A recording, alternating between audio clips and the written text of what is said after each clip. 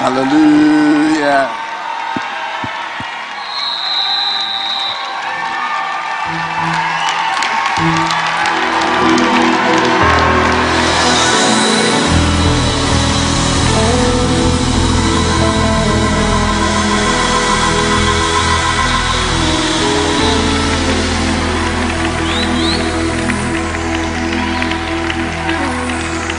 We want to give God the praise. We want to give him the adoration for this day and for this opportunity to be found at his feet. Oh, Jesus people, everything is gonna be great. It's going to be great this evening. It is going to be great. Listen to this scripture and then we will sit down. Matthew chapter 24, verse 14. Matthew 24, 14. And this gospel of the kingdom will be preached in the whole world as a testimony to all nations, and then the end will come. And this gospel of the kingdom will be preached in the whole world as a testimony to all nations, and then the end will come. Jesus was talking about the end time, the complexities, the dangers, the difficulties, but he was telling the disciples that this gospel must be kept in its simple, powerful form. Don't let us be afraid of tomorrow. The power that saves and transforms is this gospel. Nothing else, nothing more. Don't let us be afraid of the complexities of tomorrow, because the children who are coming after us are also complex. Every generation will have its own people who can meet the challenges of the generation. But when they come, they shouldn't go looking for other matters. The gospel. It is this gospel. Nothing else, nothing more. Kayemo Sunday. Spirit of the living God. Oh, let us not wander away from this gospel. Let us keep the gospel simple. Let us keep the gospel powerful. It is the power of God that will save the world. Amen. Please have your seats.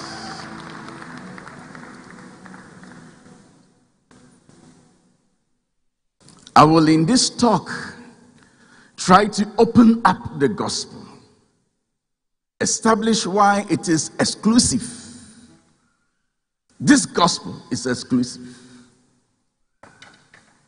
I will dwell extensively on why the redemption story has to be told, and offer 4 ways this gospel of the kingdom should be handled.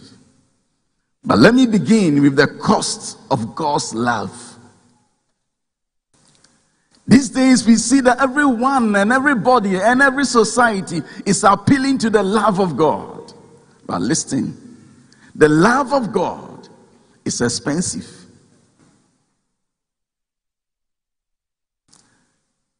The fact that God is love does not mean that he tolerates sin and evil. No. The forgiveness of my sins and your sins cost him his only begotten Son. And it is only in the recognition of the atoning sacrifice of his Son that one's sins will be forgiven. Otherwise, not. When people are delving in deviant behavior, they say, oh, God is love. The love of God is expensive. 1 John chapter 2 verse 2 says,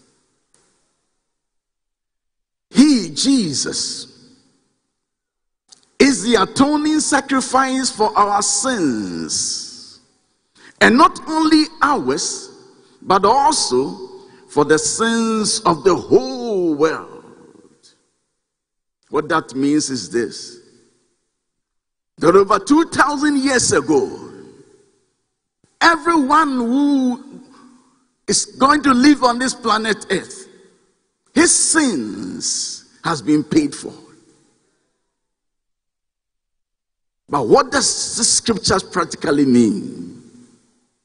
Romans 3 verse 23. Romans 3:23. Then I'll add a 24. For all have sinned and fall short of the glory of God.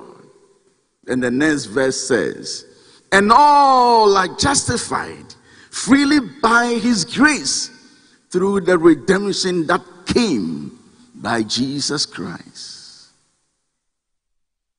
The verse 23 is saying that for all have sinned. And then 24 says, for all are justified. How can all sin? Then the next verse says, all are justified. There is a missing link. But the verse 25 and 26 supplies the gap.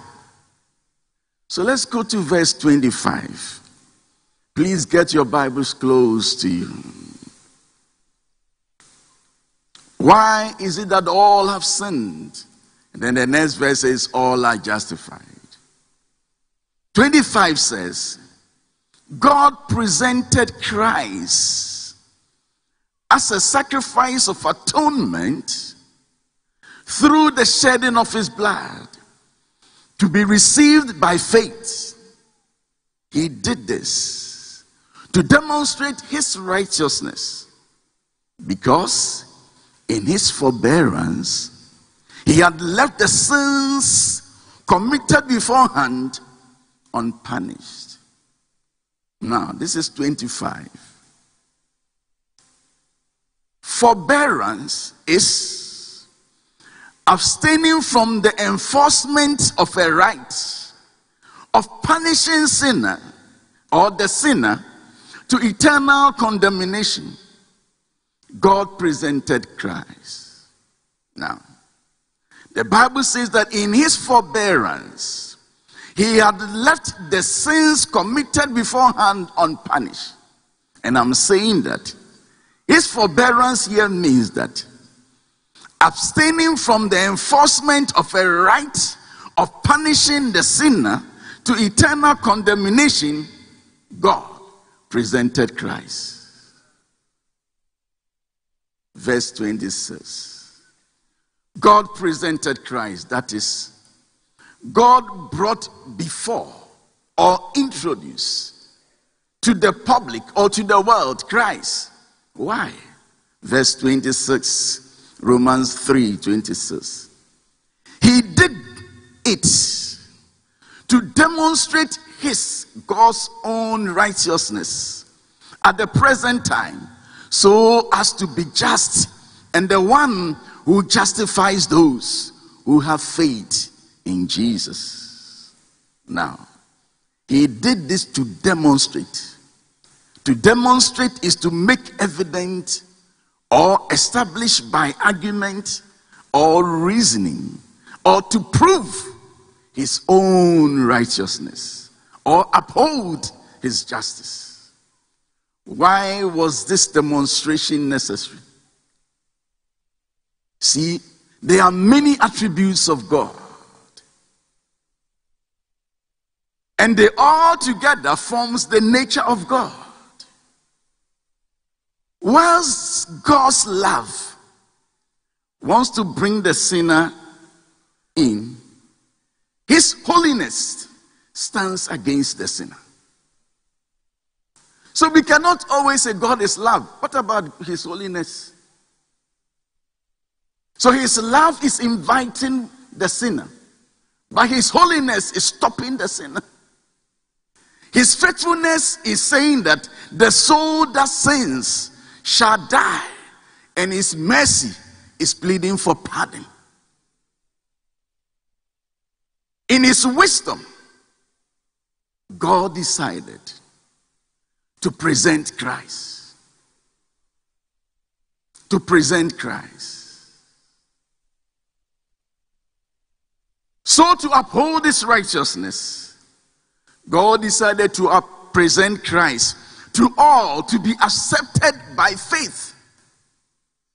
That was the deal. So the holiness and faithfulness stands at one side.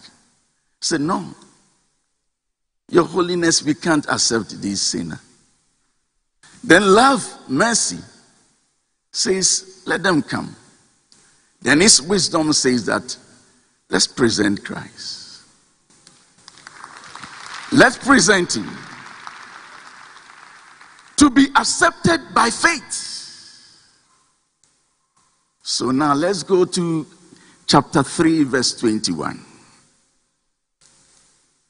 But now, apart from the law, the righteousness of God has been made known, to which the law and the prophets testify. What did they say? This righteousness is given through faith in Jesus Christ to all who believe. There is no difference, whether Jew nor Gentile. That is the deal. So God presents Christ, so that whosoever accepts Jesus Christ, the blood will cleanse the fellow from his or her sins. That pacifies holiness and faithfulness. And that man can come to God. If the person does not accept this deal, then God has satisfied his justice. So this is how God packaged salvation. And he backed it by oath. The oath is supposed to settle all disputes and arguments. Now sometimes, when you see a people of a certain religion, look at their numbers, and you wonder whether this gospel be preached, that those who do not accept Christ will go to hell, is true. If we look at their numbers. But listen, this deal was backed by oath. Nothing can change it. Hebrews chapter 6, verse 16, please.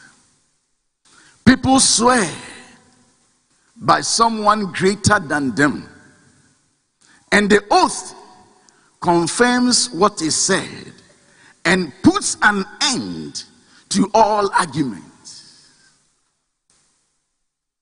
So when you want to testify in court, you swear by to a deity or someone or something that is greater than you. God also gave a testimony. What that means is that he swore. But let's look at verse 13. When God made his promise to Abraham, since there was no one greater than him to swear by, he swore by himself. So God swears, but there is no one greater than him. He swears by himself. Verse 17 says that because God wanted to make the unchanging nature of his purpose very clear to the heirs of what was promised, he confirmed it with oath. God did this so that by two unchangeable things in which it is impossible for God to lie, we who have fled to take hold of the hope set before us may be greatly encouraged that we have not believed in vain. So God swore by himself, and he took an oath. You see, in the context of law, a testimony is the statement or declaration of a witness under oath or affirmation. Now, I want to invite you to God's testimony concerning his son. Relative to the salvation of humanity. 1 John 5, verse 9, 10, 11, and 12. We accept human testimony. 1 John 5, verse 9, 5. We accept human testimony. But God's testimony is greater because it is the testimony of God, comma, which he has given about his son, full stop. Now, so listen, God has given a testimony about his son. Whoever believes in the Son of God accepts this testimony. Or whoever accepts this testimony believes in the Son of God. The reverse is also true. Whoever does not believe God has made him out to be a liar. And if you make God out to be a liar, you can't be his son. Because they have not believed the testimony God has given about his son. Then the big one, verse 11. I hope we are in verse 11. And this is the testimony. Do you see the column? Yeah. It means he's going to give the testimony. God has given us, mankind, eternal life, comma, and this life is in his son, full stop. God has given us eternal life, and this life is in his son. Whoever has the son has life. Remember, the son has life. Whoever does not have the Son of God does not have life, period. And this has been declared on oath. It doesn't matter who you are. If you are marrying somebody who does not have the Son of God, your husband is not the child of God, according to scripture. And this is a testimony declared on oath. Nothing, no generation can change it. And this book is law. This book is law. This story, this good news of God's forbearance, this new arrangement must be told. People must be made aware. The sinner ought to be confronted with it. The gospel must be preached. What is gospel? Ordinarily, when something or a statement is referred to as gospel, we mean something regarded as true and implicitly believed. Gospel is also a doctrine regarded as of prime importance and ought not to be altered. So when we are saying gospel, you can't alter it. It ought to be believed. You don't argue gospel. Especially when the gospel is coming from the King of Kings and the Lord of Lords. It is a decree.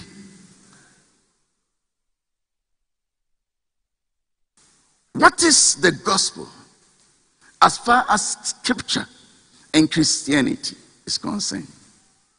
1 Corinthians 15, verse 1. I read up to verse 4. Now, brothers and sisters, I want to remind you of the gospel I preached to you, which you received and on which you have taken your stand.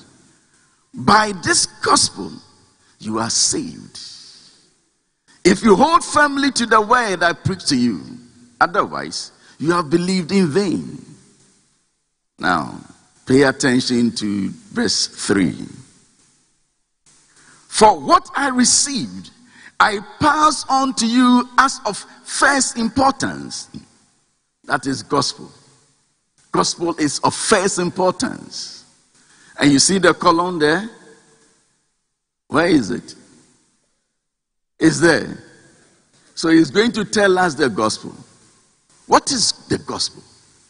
That Christ died for our sins according to the scriptures or according to the law. That he was buried. That he was raised on the third day according to the scriptures. This is the gospel. This is the gospel. Anyone who believes in this is saved. Otherwise not. This is the good news. Now, 4 things we ought to do with the gospel. Number 1, it must be preserved. Not in any particular order, I should say. Number 2, it must be preached. Number 3, it must be taught. Number 4, it must be demonstrated. Let me take the first one. The gospel must be preserved. Galatians 1 from verse 6. I am astonished that you are so quickly deserting the one who called you to live in the grace of Christ and are turning to a different gospel, which is really no gospel at all. Evidently, some people are throwing you into confusion and are trying to pervert the gospel of Christ. Now, the verse 8 is big. But even if we, Paul inclusive, or an angel, Michael and Gabriel inclusive, from heaven should preach a gospel other than the one we preach to you, let them, human beings, angels, be under God's curse. Why is he making such strong statement? The answer is simple. Because God himself has given his testimony about his son on the oath. Therefore, for Paul, no man, no demon, no angel should attempt to alter it or say something contrary. If anyone or any angel attempts, let them be cursed. Why? They are trying to alter what God has said on the oath. Let them be cursed. See, God did not just make this statement concerning his son. No. The son earned the right to be the savior of the world. He gained it as due return. Now he entered into this world as the second Adam. There was all possibility that we could have had a third Adam. But because he passed, God has sanctioned him to be the savior of the world. Philippians 2 from verse 5.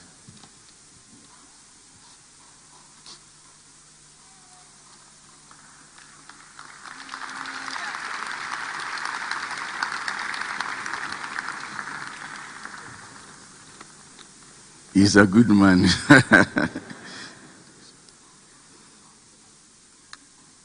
Thank you. Now, let's go to the scriptures that we know.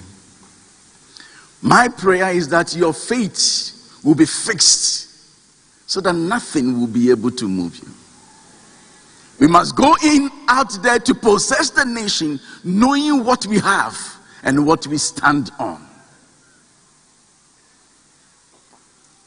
Philippians 2:5. In your relationship with one another, have the same mindset as Christ Jesus, who being the very nature God, did not consider equality with God something to be used to his own advantage. Rather, he made himself nothing by taking the very nature of a servant, being made in a human likeness, and being found in appearance as a man, he humbled himself by becoming obedient to death, even death on the cross. Now, verse 9 says, therefore, as a result, God exalted him to the highest place and gave him the name that is above every name. So you see that he earned it. That at the name of Jesus, every knee should bow in heaven, on earth, and under the earth. And every tongue should confess that Jesus is Lord.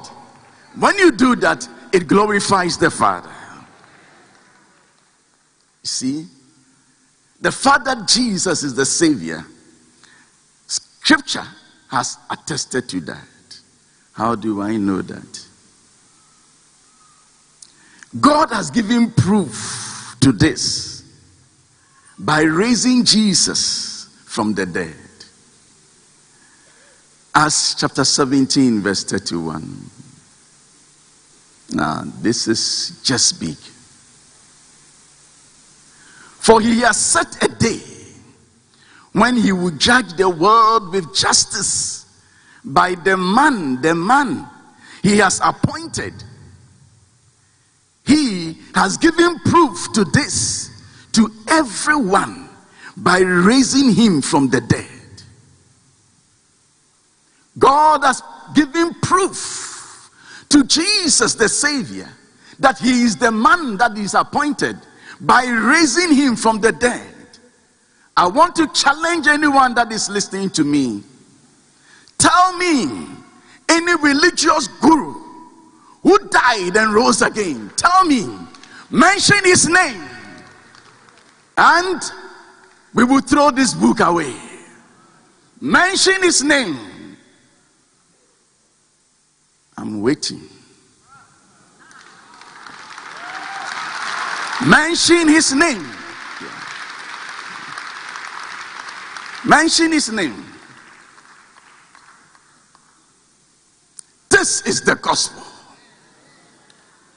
It must be preserved. Galatians 2 verse 4. Galatians 2:4. This matter arose between some false believers. This matter arose because some false believers had infiltrated our ranks to spy on the freedom we have in Christ Jesus and to make us slaves. Now verse 5 says that we did not give in to them for a moment, so that the truth of the gospel might be preserved for you. We need to preserve it for the succeeding generations. The truth of the gospel must be jealously guarded and preserved and handed over to the next generation. Now, from the New Living Translation, I want us to read together, if you can, 2 Timothy 2 verse 8. 2 Timothy 2 verse 8 from the New Living Translation, if you have. Are we there? Shall we read together? Always. No. Shall we go? Ready? Go. You are not reading. It's not there. Oh, sorry. Oh. If I were God, I would have had some eyes behind my back. White on this background, will people see? Are you okay? Shall we read together? Always. Now, my interest is in the word always, not the rest. Always remember that Jesus Christ, a descendant of King David, was raised from the dead. This is the good news I preach. Always, in every generation, remember that Jesus Christ, the descendant of King David, was raised from the dead. Always. Don't alter it. Don't adulterate it. These days, our current generation, when you're talking about prayer, they said, but they want something else. Do you want anointing oil? Or you want water from Jordan? Number 2, it must be preached. The gospel ought to be preached. Because it is the power of God that saves the sinner from the claws of Satan. Nothing disarms the enemy so easily as the gospel of the kingdom of God. Nothing. See, all of us who are here, once upon a time, we were under the claws of the enemy. But why are we free? The power of the gospel. You always have power when people are not preaching the gospel. And this gospel of the kingdom will be preached in the whole world as a testimony to all nations, and then the end will come. For I am not ashamed of the gospel of Christ, because it is the power of God that brings salvation to everyone who believes. First to the Jews, then the Gentiles. And inside the gospel, according to verse 17, is wrapped the righteousness of God. Once you receive the gospel, you have the righteousness of God. For in the gospel, the righteousness of God is revealed. Righteousness that is by faith, from the first to the last. Just as it is written, the righteous will live by faith. You see, our most powerful songs are not our worship songs. No. Our worship songs could be nice, best, but our most powerful songs are not our worship songs. They are not our praise songs, but the gospels.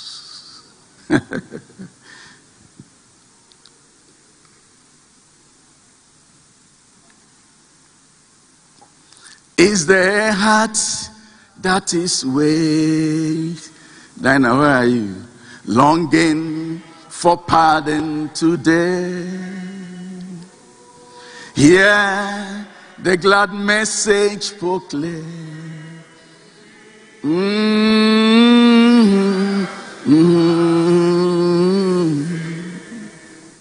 Jesus is passing this way.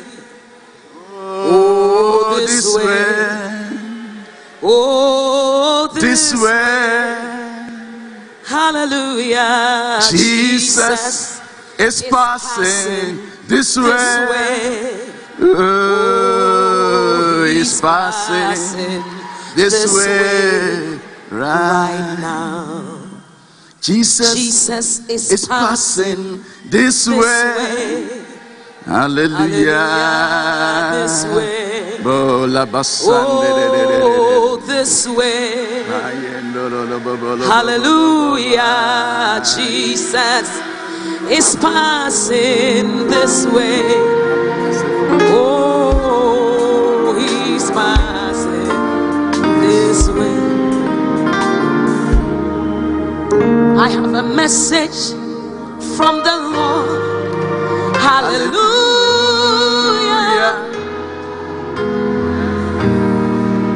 Unto you I recorded in his word. Hallelujah. It's only that you and live. Look and live. Look and live. My brother, live.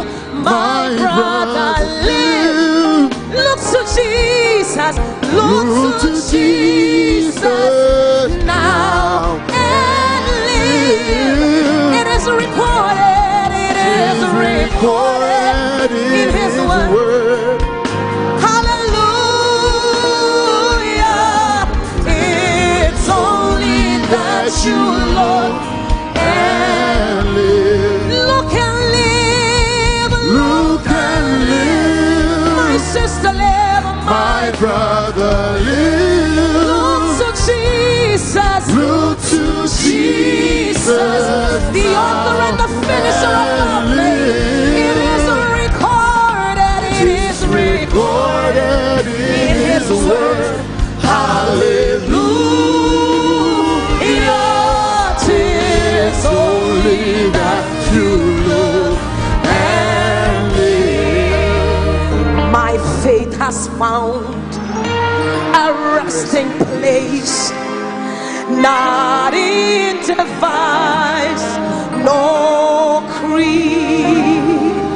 I trust the ever-living word. Adore His wounds for me.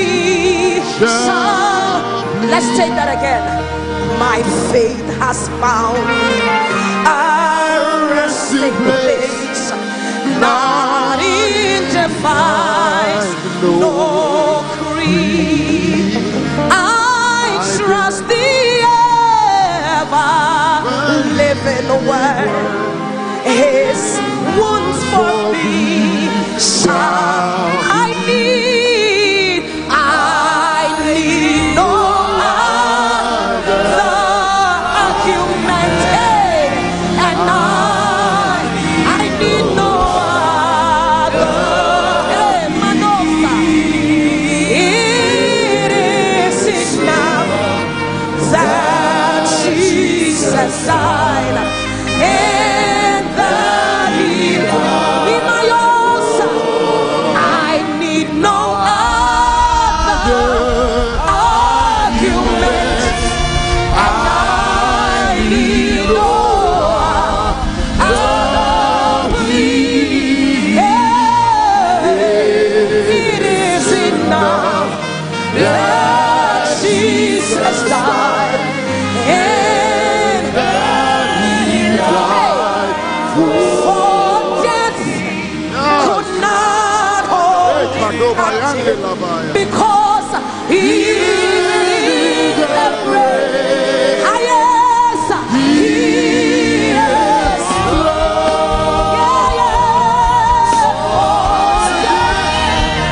Could not hold Him captive. Even in the grave, He is the great. He is Lord. Could not hold Him captive, because even in the grave, He is Lord. He is Lord. He is Lord for death. Could not hold Him captive, even in the grave. He is Lord. Even in the grave, He is Lord. Yeah, even in the grave. Hallelujah. Even right there in the grave. He is Lord.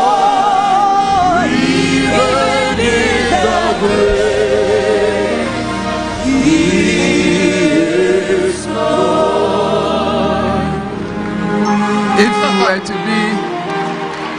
If you were to be in Ghana on a rally, and a certain Ashanti man raises the song, Yedio Jefu Bi Abba, the whole heaven will stand up. When you say His name is Jesus, hell will shake. Now listen, there are certain groups of people who have ring-fenced their religion with governmental laws, because they are afraid. You know what they are afraid of? Not the church, but the gospel. So you go into a certain nation, you say, here we don't convert. What are they afraid of?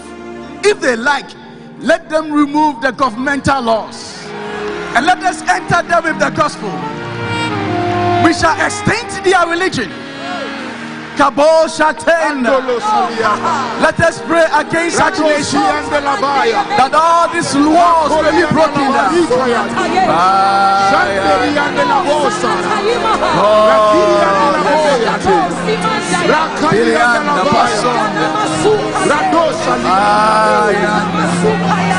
Let all these walls be broken down. Let's break these walls today. Let's break them in the Arab world. Let's break them.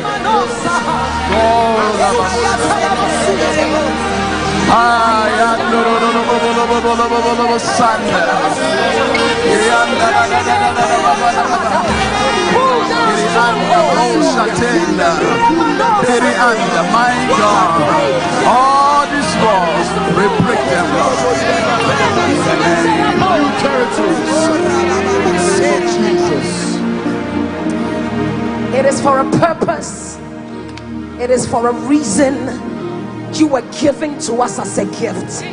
And tonight as a church, my Lord and my God, we come before you and say, every governmental rule, every barrier, every blockade, anything that stands in the way, arise, oh God, and let your enemies be scattered in the name of Jesus. And as we let you, oh God, draw man unto yourself, oh God. Draw man unto yourself. Let the gospel do the work, my God. In the name of Jesus. Be glorified here in Germany. Be glorified in Holland. Be glorified in America. Be glorified in Ghana. Be glorified in Nigeria. Be glorified in Canada. Be glorified in Israel. Be glorified in Egypt. Be glorified in Afghanistan. Be glorified in every home. Mano Sakaha. We thank you, Lord, and we bless you in Jesus' name. Amen. Amen. Please have your seat. Please have your seat. This gospel of the kingdom ought to be preached, then the end will come. This gospel ought to be preached. To preach the gospel is to tell the redemption story. To preach the gospel is to open the eyes of the sinner and turn them from darkness to light, and pluck them from the hands of Satan and translate them into the kingdom of his dear son Jesus. To preach the gospel is to lift him up, lift Jesus up. And scripture says, just as Moses lifted up the snake in the wilderness, so the Son of Man must be lifted up, that everyone who believes may have eternal life in him.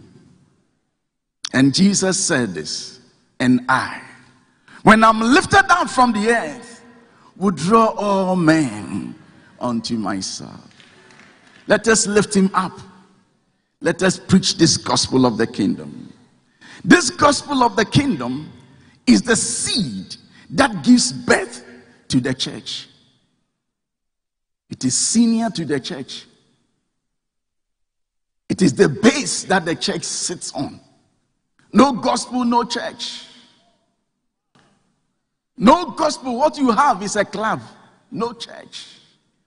But where the gospel is, it will give birth to the church. It is powerful, like a ballistic missile. It does things wherever it is planted. See, wherever the gospel is planted, it does things amongst the people. Colossians 1, verse 5 and 6. Colossians 1, 5 and 6. The faith and love that springs from the hope stored up for you in heaven, and about which you have already heard, is the true message, the gospel. That has come to you. Now, in the same way, the gospel is bearing fruit and growing throughout the whole world. The gospel itself, when you send it out, it can bear fruit and grow. There's so much power in this gospel. The death, the burial, and the resurrection of Christ. Says the gospel is bearing fruit. Now, and I like this last bit. Just as it has been doing among you since the day you heard it and truly understood God's grace. Just as it has been doing among you. And I want to say that the gospel does things amongst us. It does things amongst us. How do I know? For the word of God is alive and active, sharper than any double-edged sword. It penetrates even to dividing soul and spirit, joints and marrows. It judges the thoughts and attitudes of the heart. Now, what we call the word of God, its basic ingredient is the gospel. It is the foundation of what we call the word of God. And the Bible says that it is powerful. It is only this gospel, this word, that is able to divide the soul from the spirit. No doctor can. When you open the human being out, you can divide the soul and the spirit. The gospel penetrates through the bones to the marrows. In the name of Jesus. If you are sick today, receive your healing by the power of the resurrected Christ. This gospel penetrates the bones. And I like verse 13. Nothing in all creation is hidden from God's sight. Everything is uncovered and laid bare before the eyes of him to whom we must give an account. Sometimes you go to church and somebody is preaching good, and it seems as if the person is in your house, as if the person is a gossip, because he's telling you what is in your house. You go out to preach the gospel and people are arrested. They come weeping because the gospel is doing things amongst them. James 1:21 says that, therefore get rid of all moral filth and the evil that is so prevalent. Humbly accept the word planted in you, which can save your soul. The gospel does this. Those who hear the gospel, believe it, and call upon the name of the Lord, the Bible says, shall be saved. But how then can they call on the one they have not believed? And how can they believe in the one of whom they have not heard? And how can they hear without someone preaching to them? The gospel is not like pollen grains. No. It doesn't travel on wings of wind. It must be carried by men from person to person, community to community, town to town, city to city, continent to continent. So let us go out with the gospel. It has to be carried. Let us carry the gospel. It works. It saves. And this gospel of the kingdom ought to be preached. Then the end will come. It must be preached. In fact, any church that wants to grow and spread must be evangelistic in nature and pursuit. Any church. See, sometimes in our age now, people are putting so much premium on discipleship. But who should go and bring the people for you to disciple? Every church discipleship, and the numbers are growing small. Who should go out and bring the people for you to disciple? Evangelism is as important as discipleship. The gospel first, then we disciple the members. We disciple the members. Number 3, the gospel must be taught. You see, we preach the gospel, but we must teach the gospel. Every message we preach in church, its center must be Christ and him crucified. And the center of the message should be Christ and him crucified. Look at how Paul taught the gospel. Acts chapter 17 from verse 1. Are we together? When Paul and his companions had passed through Amphipolis and Apollonia, they came to Thessalonica, where there was a Jewish synagogue. As was his custom, Paul went into the synagogue. Now, and on 3 Sabbath days, he reasoned with them from scriptures, explaining and proving that the Messiah had to suffer and rise from the dead. This Jesus I'm proclaiming to you is the Messiah, he said. Some of the Jews were persuaded and joined Paul in silence, as did a large number of God-fearing Greeks and quite a few prominent women.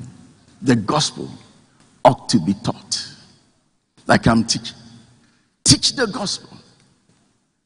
Let it be basic in our churches. Let's teach the gospel. Let's teach the gospel. Paul taught the gospel.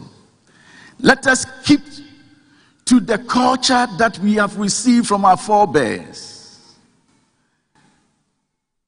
That whenever, wherever any message is preached, it must be followed with an altar call.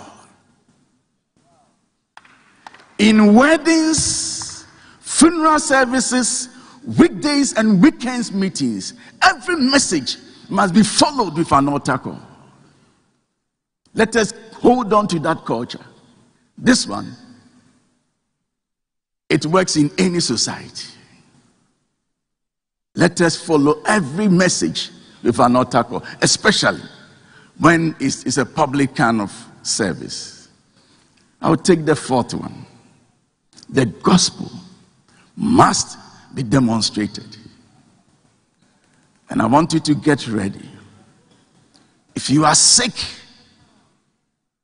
you are going to be healed.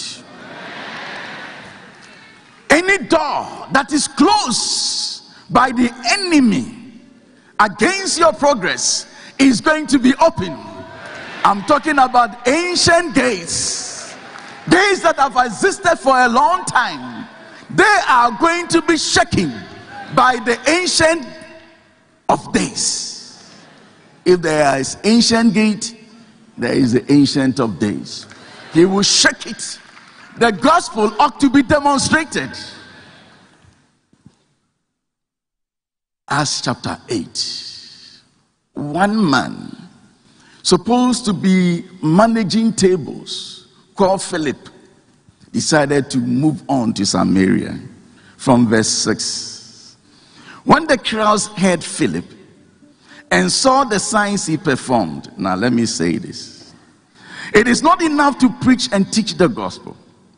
It must be audio, visual in presentation.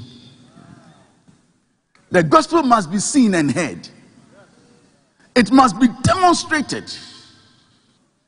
Now, verse 8 again, 6 again. When the crowd heard Philip and saw the signs he performed, they all paid close attention to what he said. Brothers and sisters, this is the church of Pentecost. The giftings of healings, they don't belong to the past. As long as the gospel is preached, let us demonstrate it. Let us demonstrate it. For with shriek, impure spirits came out of many. I went somewhere recently, and then there was a prayer meeting. Then we saw that there was some spirits troubling some people. And then this young man came up around. They picked these sisters and they were taking them to the back of the church house. So, where are you taking her? Bring her into the arena. Bring her to where the show is. Bring her. Then one of the young men was standing there. The lady fell on the floor, and then he was leaving. I said, my friend, you are leaving. Cast the thing out. Impure spirit. Cast it out. When we were like you, when people fall on the ground, we will go there And when we say out and you say you won't go, that is the end of your life. When we hear that you are saying you will not go, we will cause you to go. Because greater is he that is in us than he that is in the world. Young men, arise. The gospel casts out demons. And demons are still residing in humans. Demons are in churches. Demons are on the streets. Demons are causing people to be drug addicts. Let us cast them out. Now listen, mere counseling will not solve the world's problem. One powerful prayer. One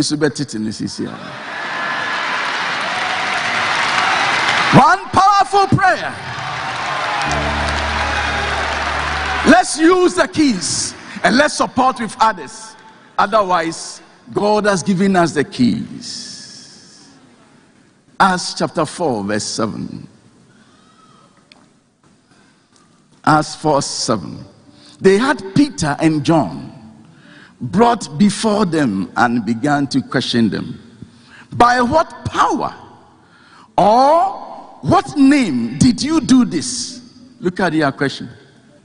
Because they've heard that this man at the beautiful gate who couldn't walk is now walking, jumping and leaping and praising God. And when the Sanhedrin heard it, they arranged Peter and Paul before them. Peter and John before them. And they asked this question. By what power or what name did you do this? Now let's listen to Peter's response.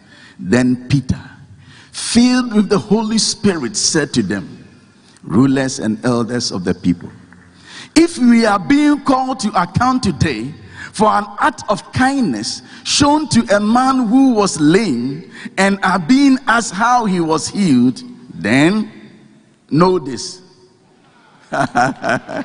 Oh, may the Peters arise. Know this. Then know this. You and all the people of Israel. You see the column? It is by the name of Jesus Christ of Nazareth, whom you crucified, but whom God raised from the dead, that this man stands before you healed. By the name of Jesus Christ of Nazareth, whom you crucified, whom God raised from the dead, that this man standing before you here is healed. Know this. Let us demonstrate the gospel in the name of Jesus. Are you sick? Are you being tormented?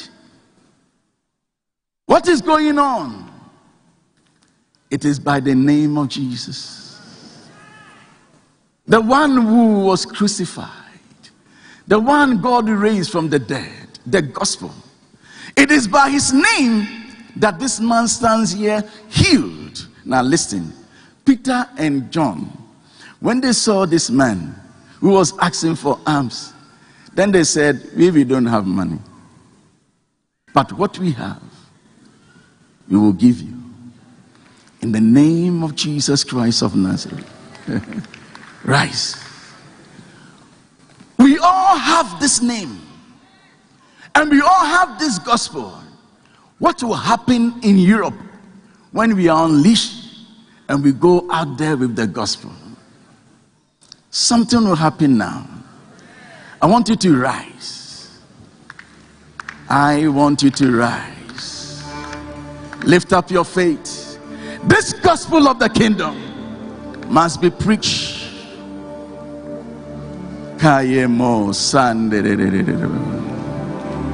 Just open your mouth and begin to pray. Open up your spirits. You are never going to be the same again. Wherever you are, he will touch you by the power of the Holy Ghost. Open your mouth and begin to cry unto the Lord. Now let us pray that God touches us. Oh,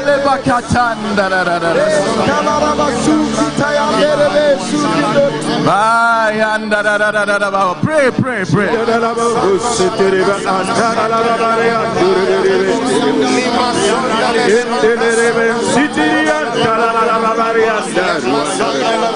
In